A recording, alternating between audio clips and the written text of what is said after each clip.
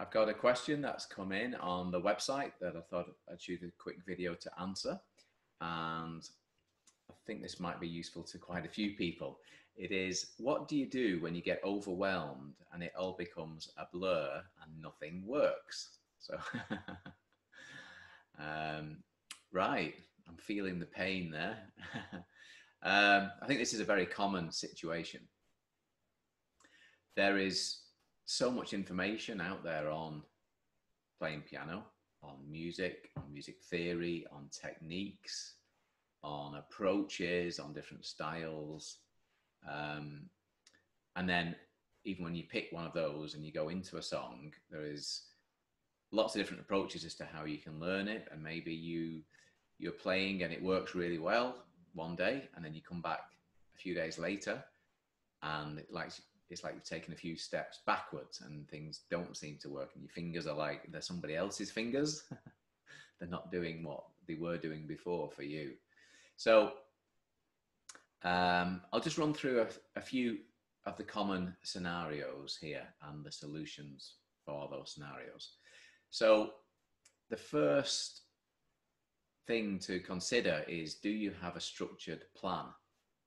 So what I mean by that is, there is so much information out there on YouTube, and YouTube is absolutely brilliant for having a lot of information. So if you want to just find an answer to something, it's great to just type it in YouTube, watch some videos. It's brilliant for a bit like a Google search, just going and finding a particular piece of information.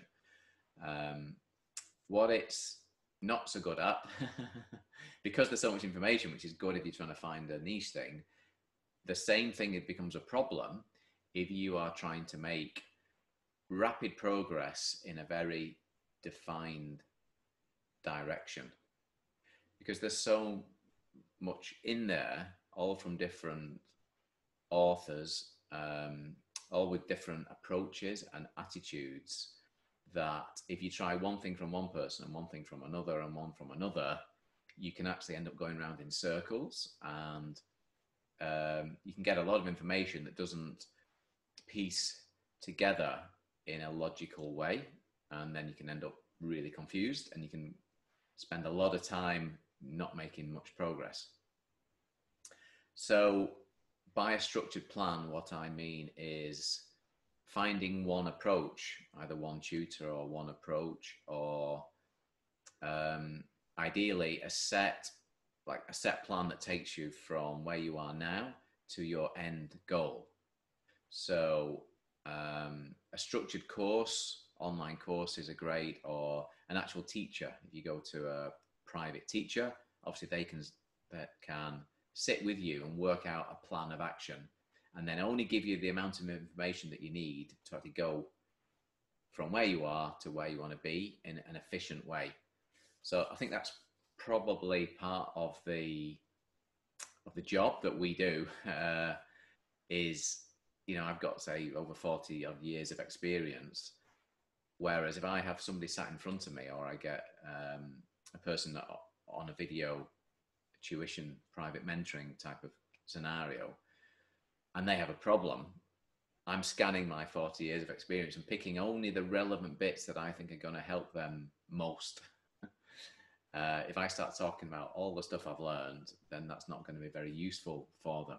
So finding a structured course that does exactly what you need is what I would recommend.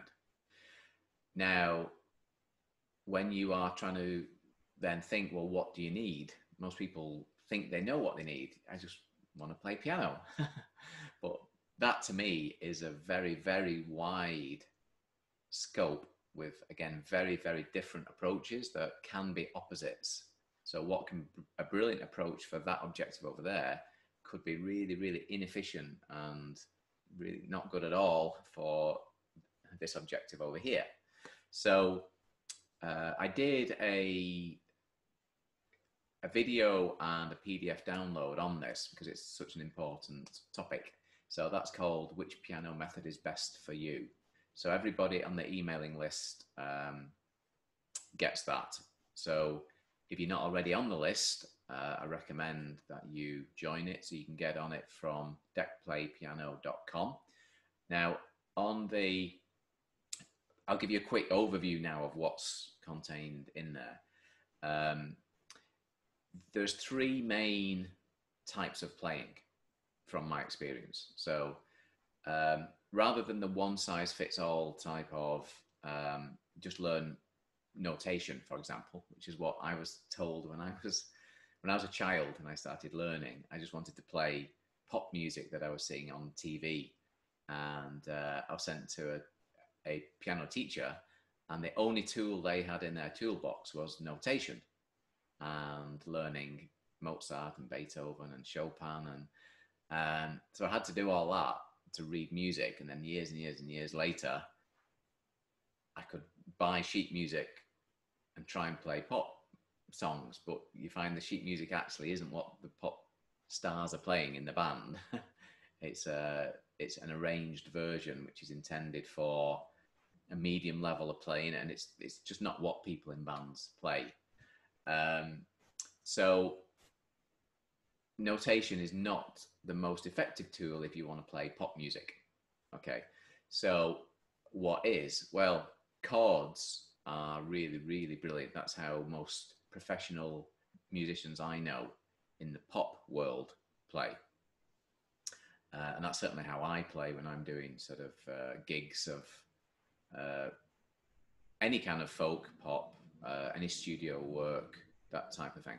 So if you want to sing and play, so that's like one of the first types of playing is singing to play. And that's great because you don't need to play the melody, which is the part that you are singing. So you don't need to do that.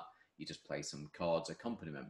So that's much easier than if you're playing the melody. So that's what I call it sing play.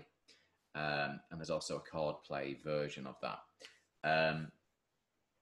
So that's the first option. So go for chords if you just want to sing and play. And then there's lots of styles of how you play those chords. And that's the bit that you learn. There's then playing solo piano is the second main style, which I would recommend a different approach if you want to play solo piano. So that's where you do need to play the melody, because if you're not going to sing or you're not playing with other people who play instruments, then you will need to play the melody. So a different approach there, mixing chords and melody, is a very efficient way of doing that. I call that fast play, is the quick way to get going, and then pro play is the professional style, which is sounds better, but it takes quite a bit longer. So those are the two ones there. Now the third one is I call it dot play, which is like playing the dots, which is playing notation, which is ideal for classical music and some modern music like Einaudi, that type of way, where you have to play an exact arrangement where all the notes you're playing in both hands needs to be exactly the same as the original, which is the opposite approach for chords, which is brilliant for playing in a band or improvising, playing by ear. All that side of things is the opposite of being told exactly what to play. So those are the three main areas. Chords if you want to sing, chords and melody if you want to play solo piano, and notation if you want to play exact notes, classical style. When you are doing the notation bit, there's two sides to that. One is the numbers way. It's a very quick way. And the second is just learning the full traditional notation, which takes a bit of time. That's the traditional classical route. So first of all, find which of those methods you really want to learn. So don't learn how to play melody if you just want to play and sing.